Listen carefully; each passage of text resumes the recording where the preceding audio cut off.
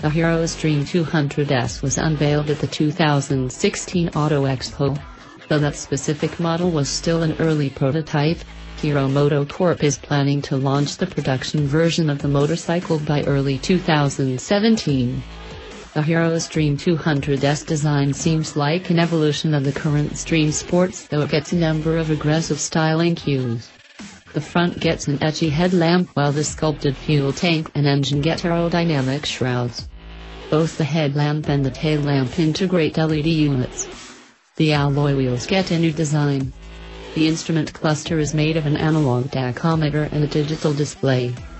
The Hero Xtreme 200S is underpinned by a diamond-type frame, which encloses a 200cc single-cylinder engine.